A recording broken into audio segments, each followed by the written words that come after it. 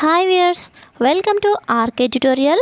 Friends, ఈ క్లాస్లో LIC assistants పోస్టులకు సంబంధించినటువంటి ప్రిపరేషన్ క్లాస్లో భాగంగా క్లాస్ నెంబర్ 1ని మీకు యావరేజెస్ టాపిక్ పైన అందించబోతున్నాను. ఫ్రెండ్స్, దీనికి సంబంధించిన పీడిఎఫ్స్ మా యొక్క వెబ్సైట్లో పొందుపరచడం జరుగుతుంది. వెబ్సైట్ వచ్చేసి www.shineindiarktutorial.com. సో ఫ్రెండ్స్, క్లాస్లోకి వెళ్దాం. First question. The average age of students in a class A of 30 students is 15 years and the average age of students in a class B of 25 students is 10 years. Find the average age of students in both the classes taken together. So మనకి average age of the students కనుక్కోమన్నాడు. So ఇక్కడ రెండు క్లాసులు ఉన్నాయి, అవి class ఏ అలాగే class B. So friends, Telugu medium స్టూడెంట్స్కి కన్వీనియంట్గా ఉండడం కోసము తెలుగులోనే ఎక్స్ప్లెయిన్ చేయబోతున్నాను. So maths English medium students అందరికీ తెలుగు అనేది వచ్చి ఉంటుంది కాబట్టి తెలుగులోనే ఎక్స్ప్లెయిన్ చేయబోతున్నాను.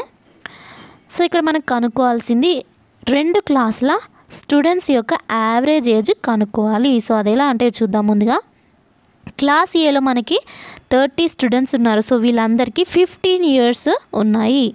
సో దీన్ని ముందుగా 30 × 15 చేయండి. తర్వాత దీనికి క్లాస్ బి, సో ఇది మనకి క్లాస్ ఏది కదా. సో నెక్స్ట్ క్లాస్ బి దాన్ని యాడ్ చేయండి. సో క్లాస్ బిలో ఏముంది, క్లాస్ బిలో 25 స్టూడెంట్స్ 10 ఇయర్స్ వాళ్ళు ఉన్నారు. సో దీన్ని 25 × 10 25 × 10 చేసేసి ఇప్పుడు మనము యావరేజ్ కనుక్కోవాలి కాబట్టి సో యావరేజ్ కనుక్కోవడం మ్యాథ్స్ అందరికీ ఐడియా ఉండుంటుంది. సో యావరేజ్ కనుక్కునేటప్పుడు ఎప్పుడు కానీ డివైడెడ్ బై ఇక్కడ మనకి ఏమి ఇచ్చాడు, 30 + 25 students. So number of students 30 + 25 కాబట్టి 30 + 25. సో ఇది ఇలా చేసేసుకొని మనకి దీన్ని సాల్వ్ చేసినట్లయితే ఏదైతే ఆన్సర్ వస్తుందో అదే మనకి average age of the students. So ఇప్పుడు చూద్దాం. 30 × 15 చేస్తే మనకి 450 వస్తుంది. 450 + 25 × 10 250 / 30 + 25 55. సో ఇప్పుడు ఆన్సర్ ఏమవుతుంది, 450 + 250 700 / 55 700 / 55 అనేది మనకి కావాల్సినటువంటి ఆన్సర్. సో దీన్ని ఇంకా మీరు సాల్వ్ చేసినట్లయితే ఆన్సర్ వచ్చేసి మనకి 12.7 అనేది వస్తుంది. సో ఇది ఈ యొక్క average age of the students. So friends, చూసారు కదా, ఇక్కడ మనకి క్లాస్ ఏ క్లాస్ బి రెండు ఇచ్చారు కాబట్టి యావరేజ్ కనుక్కోమన్నారు కాబట్టి సో నేను ఇలా 30 + 25 రెండు క్లాసుల స్టూడెంట్స్ని యాడ్ చేశాను. సో ఇది మనకి ఈ విధంగా రెండు క్లాసులు ఇచ్చినప్పుడు మాత్రము ఈ విధంగా చేయాల్సి ఉంటుంది. ఒకవేళ 3 క్లాసెస్ ఇచ్చేసి ఇంకొక సి అని యాడ్ చేశారనుకోండి, సో అక్కడ మనకి ఒకవేళ సి ప్లేస్లో 10 ఇచ్చేసి క్లాస్ సిలో 10 ఇచ్చారనుకోండి, అప్పుడు +10 మీరు యాడ్ చేయాల్సి ఉంటుంది. సో ఫ్రెండ్స్, క్లియర్ కదా. సో ఇలాంటి క్వశ్చన్స్ ఇచ్చినప్పుడు ఈ విధంగా ఈజీగా సాల్వ్ చేసేయచ్చు. నెక్స్ట్ క్వశ్చన్కి వెళ్దాం. Second question. 30 pens and 75 pencils were purchased for Rs 510 if the average price of a pencil was Rs 2. Find the average price of a pen. So మనకి average price of a pen కనుక్కోమన్నాడు. Already pencil యొక్క average price అనేది ఇవ్వడం జరిగింది. So కావాల్సింది just average price of a pen. So ఇక్కడ క్వశ్చన్ని మనం ఏ విధంగా రాసుకోవచ్చు అంటే మనకి కావాల్సింది average price of a pen కాబట్టి సో ఇది తెలియని దాన్ని మనము ఎక్స్ లేదా వై అనుకోవచ్చు, లేదంటే మీ కన్వీనియంట్ కోసము ఏ లేదా బి ఏదైనా అనుకోవచ్చు. సో పెన్ కాబట్టి పి అని కూడా అనుకోవచ్చు, మీ ఇష్టం అది. ఇప్పుడు 30 పెన్స్ అన్నాడు కాబట్టి సో 30 × యావరేజ్ ప్రైస్ మనకి తెలియదు కాబట్టి సో నేను పెన్ కాబట్టి పి అనుకుంటున్నాను. So average price of a pen P అనుకుంటున్నాను. సో ఇప్పుడు దీన్ని పీగా రాసుకుంటున్నాను. Next plus 75 pencils. So 75 pencils యొక్క యావరేజ్ ప్రైస్ ఎంత మనకి 2. సో కాబట్టి ఇంటూ 2 ఈక్వల్స్ టు, సో ఇక్కడ 510 అని ఆల్రెడీ ఇవ్వడం జరిగింది. Wear purchased, so 30 pens and 75 pencils ఇవి రెండు కూడా 510 రూపీస్కి పర్చేస్ చేయడం జరిగింది. సో కాబట్టి ఈక్వల్స్ టు 510 తీసుకొని ఇప్పుడు ఈ ఈక్వేషన్ని కనుక మనం సాల్వ్ చేసినట్లయితే average price of a pen అనేది వస్తుంది. సో ఇక్కడ చూడండి 75 ఇంటూ 2 ఉంది. 75 ఇంటూ 2 చేస్తే ఏమవుతుంది 150 అవుతుంది. So 30 into P equals plus 150 equals to 510. So ఇప్పుడు ఈ యొక్క 150ని ఈక్వల్స్కి ఇటు సైడ్ తీసుకెళ్ళండి. అప్పుడు ఏమవుతుంది -150 అవుతుంది. సో ఇప్పుడు 30 ఇది ఇక్కడ నుంచి క్యాన్సిల్ అయిపోతుంది. సో -150 అవుతుంది. సో ఇప్పుడు 30 into P equals to 510 -150. So P value ఏమవుతుంది, ఈ యొక్క 30 అనేది ఇక్కడ ఇంటూ చేస్తుంది కాబట్టి ఇటు సైడ్ వెళ్ళినట్లయితే ఇది ఇటు సైడ్ వస్తే మనకి ఏమవుతుంది డివైడెడ్ బై 30 అవుతుంది. సో ఇప్పుడు 510 -150 చేసేసి డివైడెడ్ బై 30 చేస్తే మనకి ఈ యొక్క average price of a pen అనేది వస్తుంది. సో పీ వాల్యూ ఇలా దీన్ని మనం సాల్వ్ చేసినట్లయితే కనుక ఆన్సర్ 12 అనేది వస్తుంది. సో ఫ్రెండ్స్ చూసారు కదా, average price of a pen వచ్చేసి మనకి 12. సో కాబట్టి ఇచ్చినటువంటి ఆప్షన్స్లో ఆప్షన్ ఈ 12 అనేది కరెక్ట్ ఆన్సర్. సో ఫ్రెండ్స్ చూసారు కదా, ఈ విధంగా ఈజీగా మనం ఇచ్చిన క్వశ్చన్ని ఈక్వేషన్ ఫామ్లో కరెక్ట్గా వేసుకున్నట్లయితే సో ఆన్సర్ అనేది ఈజీగా వస్తుంది. నెక్స్ట్ క్వశ్చన్ చూద్దాం. Next question, the average of 13 results is 50 if the average of first 7 results is 40 and that of last 7 is 60. Find the 7th result. So ఇందులో మనకి 7th రిజల్ట్ అనేది కనుక్కోవాలి. చూద్దాం. The average of 13 results is 50 అన్నాడు. So 13 results is 50 అంటే దీని total value ఏమవుతుంది 13 results యొక్క వాల్యూ 13 ఇంటూ 50 ఆన్సర్ 650 అవుతుంది. నెక్స్ట్ ఇప్పుడు 13 రిజల్ట్స్ యొక్క వాల్యూ అనేది మనకి వచ్చేసింది. నెక్స్ట్ ఏముంది, if the average of first 7 results is 40 అన్నాడు. సో ఫస్ట్ 7 రిజల్ట్స్ ఈజ్ 40 అంటే ఫస్ట్ 7 రిజల్ట్స్ వాల్యూ చూద్దాం. First 7 results value 7 into 40 equals to 280. So next question ఏమన్నాడు, క్వశ్చన్లో last 7 is 60 and that of last 7 is 60 అన్నాడు. So last 7, so మనకి ఇక్కడ first 7 ఏమో 280 value, last 7 ఏమో 7 ఇంటూ 60. సో ఇక్కడ 60 ఎందుకు తీసుకున్నానంటే ఇక్కడ మనకి 60 అని ఇచ్చాడు కదా, సో దీన్ని బేస్ చేసుకొని ఇక్కడ 60 తీసుకున్నాను. సో 7 ఇంటూ 60 చేసినట్లయితే మనకి ఆన్సర్ 420 వస్తుంది. సో ఇప్పుడు మనం కనుక్కోవాల్సింది ఏంటిది, find the 7th result కనుక్కోమన్నాడు. So 7th result ఎలా కనుక్కోవాలి అంటే ముందుగా ఫస్ట్ 7th రిజల్ట్ వాల్యూ అలాగే లాస్ట్ 7th రిజల్ట్ వాల్యూని రెండింటిని యాడ్ చేసేసి తర్వాత ఏదైతే 13 రిజల్ట్స్ యొక్క వాల్యూ ఉందో దాన్ని మైనస్ చేయండి. సో అప్పుడు మనకి ఈ యొక్క 7th రిజల్ట్ వాల్యూ అనేది వస్తుంది. సో ఇప్పుడు చూడండి 280 ప్లస్ 420 మైనస్ 650. ఇప్పుడు ఆన్సర్ వచ్చేసి మనకి 50 వస్తుంది. సో ఇదే మనకి కావాల్సినటువంటి 7th రిజల్ట్. సో ఫ్రెండ్స్ చూసారు కదా, ఇచ్చిన క్వశ్చన్ని బేస్ చేసుకొని నేను ఏ విధంగా ఆన్సర్ అయితే ఫైండ్ అవుట్ చేశానో ఇదే విధంగా ఎలాంటి ప్రాబ్లమ్స్ ఇలా ఇచ్చినా కూడా ఈ విధంగానే ఆన్సర్స్ అనేవి ఫైండ్ అవుట్ చేయాలి. సో మనకి ఇచ్చినటువంటి ఆన్సర్స్లో ఆప్షన్ బి 50 అనేది కరెక్ట్ ఆన్సర్. నెక్స్ట్ క్వశ్చన్ చూద్దాం. Question number 4. A man bought 13 shirts for Rs 60, each 15 pants for Rs 100 each, and 12 pair of shoes at Rs 60 a pair. Find the average value of each article. So మనకి question అనేది కొంచెం కన్ఫ్యూజింగ్గా ఉండొచ్చు, but equation ఫామ్లో మనకి రాసుకున్నట్లయితే ఈజీగా ఉంటుంది. అది ఎలా అనేది ఇప్పుడు చూద్దాం. సో ఇది కూడా మనకి నేను ముందుగా ఫస్ట్ ఎక్స్ప్లెయిన్ చేసినటువంటి క్వశ్చన్ లానే ఉంది. ఏ man bat 13 shirts for Rs 60 అన్నాడు. సో మీరు ఇక్కడ కన్ఫ్యూజ్ అవ్వడానికి ఏం లేదు, జస్ట్ పేపర్ పెన్ తీసుకొని నేను ముందు ఫస్ట్ క్వశ్చన్లో ఏ విధంగా అయితే ఈక్వేషన్ అనేది ఫామ్ చేసినా సో అదే లెవెల్లో దీన్ని కూడా ఫామ్ చేయాల్సి ఉంటుంది. 13 into 60 ఎందుకు, ఏ మ్యాన్ బాట్ 13 షర్ట్స్ ఫర్ 60 అన్నాడు కాబట్టి సో 13 into 60 చేయాలి.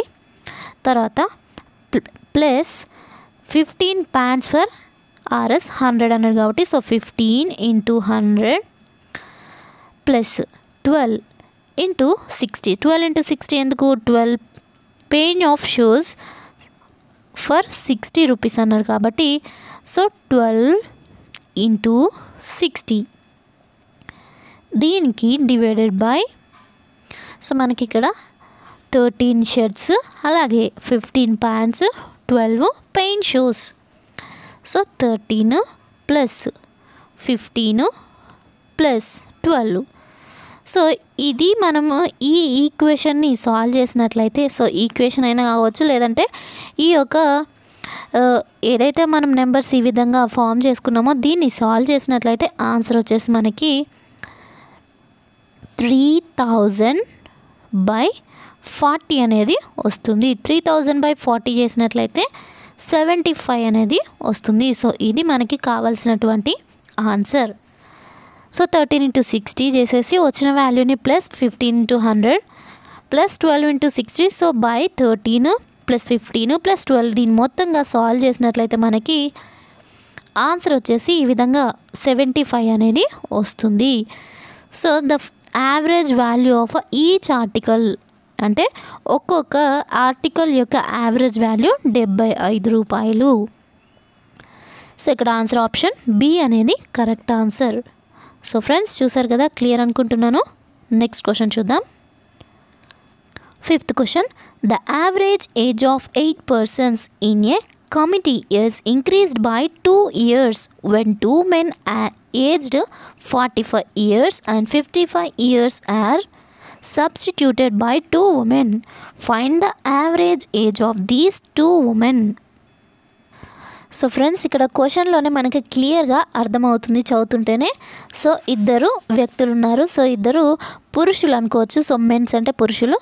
ఇక్కడ 45 అలాగే 55 ఇయర్స్ కలిగినటువంటి ఇద్దరు వ్యక్తులు.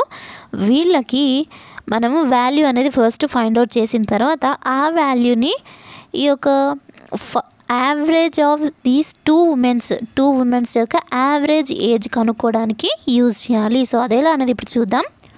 సో ఇక్కడ క్వశ్చన్లో ఏమి ఇచ్చాడు, the average age of 8 persons in a committee is increased by 2 years. So 8 persons కమిటీలో ఉన్నటువంటి 8 persons ఏజ్ అనేది ఈ 2 years ఇంక్రీజ్డ్ అని క్వశ్చన్లో ఇచ్చాడు. సో దీన్ని బేస్ చేసుకొని చూడండి, 2 years ఇంక్రీజ్డ్ అన్నాడు కాబట్టి 2 into 8 ప్లస్ సో మనకి ఇక్కడ సపరేట్గా 2 men's ఏజ్ అనేది ఇవ్వడం జరిగింది. సో కాబట్టి దాన్ని యాడ్ చేస్తున్నాను. సో 45 ప్లస్ 55 ప్లస్ 55 ఇప్పుడు మనకి ఈ యొక్క వాల్యూస్ని కనుక సాల్వ్ చేసినట్లయితే ఆన్సర్ వచ్చేసి మనకి 116 అనేది వస్తుంది. సో ఈ యొక్క 116ని వాల్యూ అనేది వచ్చింది కదా. ఇప్పుడు average age of these 2 women అన్నాడు. So average age of the 2 women's అన్నాడు కాబట్టి సో మనకి యావరేజ్ ఏజ్ కనుక్కోవాలంటే 116 ఉంది కదా. సో 116/2 చేయండి. ఆన్సర్ వచ్చేసి మనకి 58 అనేది వస్తుంది. సో ఇక్కడ 58 అనేది కరెక్ట్ ఆన్సర్. ఇక్కడ ఇచ్చినటువంటి ఆప్షన్స్లో ఆప్షన్ డి అనేది 58 ఆన్సర్ 58. సో ఫ్రెండ్స్ చూసారు కదా. నెక్స్ట్ క్వశ్చన్కి వెళ్దాం. 6th question.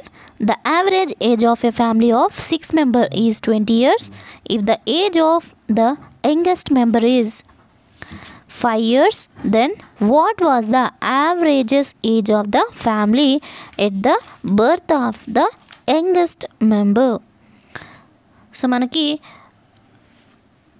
Average age of the family at the birth of the youngest member కనుక్కోమన్నాడు. చూద్దాం. ముందుగా ఇక్కడ మనకు ఒక హింట్ అనేది ఇవ్వడం జరిగింది. అదేంటంటే 5 years ఎగో అన్నాడు. సో ఇక్కడ చూడండి 5 years. If the age of the youngest member is 5 years, age of the youngest member is 5 years, the average of the family is 6 members is 20 years. If the age of the youngest member is 5 years, then what was the average age of the family at the birth of youngest member?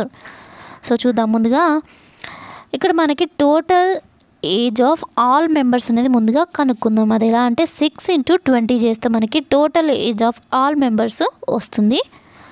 So 6 × 20 answer 120 అనేది వస్తుంది. Next so 5 years ఎగో అంటే ఒకవేళ 5 years ఎగోకి అంటే 5 yearsకి ముందు youngest member 5 years అన్నాడు కాబట్టి, అంటే అందరికంటే చిన్న వ్యక్తికి 5 సంవత్సరాలు అన్నాడు కాబట్టి 5 సంవత్సరాల కంటే ముందు ఎంతమంది ఉంటారు ఫ్యామిలీలో? సో మొత్తం 6 members ఫ్యామిలీలో అన్నప్పుడు 5 yearsకి ముందు మొత్తం 5 members ఉంటారు. సో కాబట్టి 5 years ఎగో ఈ యొక్క 5 membersకి సంబంధించినటువంటి మొత్తం టోటల్ యావరేజ్ కనుక్కున్నట్లయితే సో మనకి కావాల్సింది యంగెస్ట్ మెంబర్ యొక్క యావరేజ్ కనుక్కోమన్నాడు కాబట్టి, సో ఈ యొక్క యంగెస్ట్ మెంబర్ని ఎలిమినేట్ చేసేసి ప్రస్తుతానికి ఈ యొక్క 5 members యొక్క యావరేజ్ కనుక్కున్నట్లయితే ఈజీగా తర్వాత ఈ యొక్క యంగెస్ట్ మెంబర్ యొక్క ఏజ్ అనేది కనుక్కోవచ్చు. సో చూద్దాం. ముందుగా 5 years ago total some of ages కనుక చూసుకున్నట్లయితే 120 మైనస్ 6 × 5. ఇది ఇలా చేసినట్లయితే మనకి ఈ యొక్క 120 ఏదైతే వచ్చిందో దాన్ని ఇక్కడ తీసేసుకున్నాను మైనస్ 6 × 5. సో 6 అనేది ఈ యొక్క 6 members ఫ్యామిలీలోని మెంబర్స్ ఇంటూ 5 ఎందుకు తీసుకున్నానంటే 5 years ఎగో అన్నాను కాబట్టి, సో 5 years కాబట్టి 5 తీసేసుకున్నాను. ఒకవేళ మీరు 6 years ఎగో చేయాలనుకుంటే 6 తీసేసుకోవాలి ఇక్కడ. సో నేను 5 years ఎగో తీసుకోవాలనుకున్నాను కాబట్టి 5 తీసుకున్నాను. ఇప్పుడు ఆన్సర్ వచ్చేసి మనకి ఇక్కడ 90 years అనేది వస్తుంది. సో ఇక్కడ 120 years, ఇదేమో 90 years వచ్చింది. సో ఇప్పుడు మనకి 5 membersకి ఈ యొక్క 90 years అనేది వచ్చింది వాల్యూ. ఇప్పుడు మనకి ఈ యొక్క average age of the youngest member కనుక్కోవాలి అంటే చూద్దాం. ఈ యొక్క 90 years ఉంది కదా, సో 90 డివైడెడ్ బై 5 చేయండి. సో ఏమవుతుంది 5 1s 5 4 ఉంటుంది, 5 8s 40. సో మనకి ఆన్సర్ వచ్చేసి 90 డివైడెడ్ బై 5 చేసినట్లయితే ఆన్సర్ అనేది 18 వస్తుంది. సో ఇదే ఈ యొక్క యంగెస్ట్ మెంబర్ యొక్క ఏజ్. సో కాబట్టి 18 సంవత్సరాలు. సో ఫ్రెండ్స్ చూసారు కదా, మనకిచ్చినటువంటి ఆప్షన్స్లో ఆప్షన్ ఏ 18 సంవత్సరాలు అనేది correct answer. So the average age of the family at the birth age of the youngest member is 18. So ఇది correct answer. So friends clear కదా. సో ఫ్రెండ్స్ ఇది ఈరోజు క్లాస్ నెంబర్ 1ని ఎవరైతే LIC ఎగ్జామ్స్కి సంబంధించినటువంటి పోస్టులకి ప్రిపేర్ అవుతున్నారో వాళ్ళకి, అలాగే ఇతర కాంపిటేటివ్ ఎగ్జామ్స్కి ఉపయోగపడే విధంగా ఉండేటువంటి ఈ యొక్క రీజనింగ్ సబ్జెక్ట్లోని యావరేజెస్ పైన క్లియర్గా ఎక్స్ప్లెయిన్ చేయడం జరిగింది. సో ఫ్రెండ్స్ నా క్లాస్ మీకు నచ్చినట్లయితే లైక్ చేయండి, కామెంట్ చేయండి, మీ యొక్క ఫ్రెండ్స్కి తప్పకుండా షేర్ చేయండి. ఇంకా నా ఛానల్ ఎవరైనా సబ్స్క్రైబ్ చేసుకున్నట్లయితే తప్పకుండా సబ్స్క్రైబ్ చేసుకోండి. Thank you friends, thanks for watching.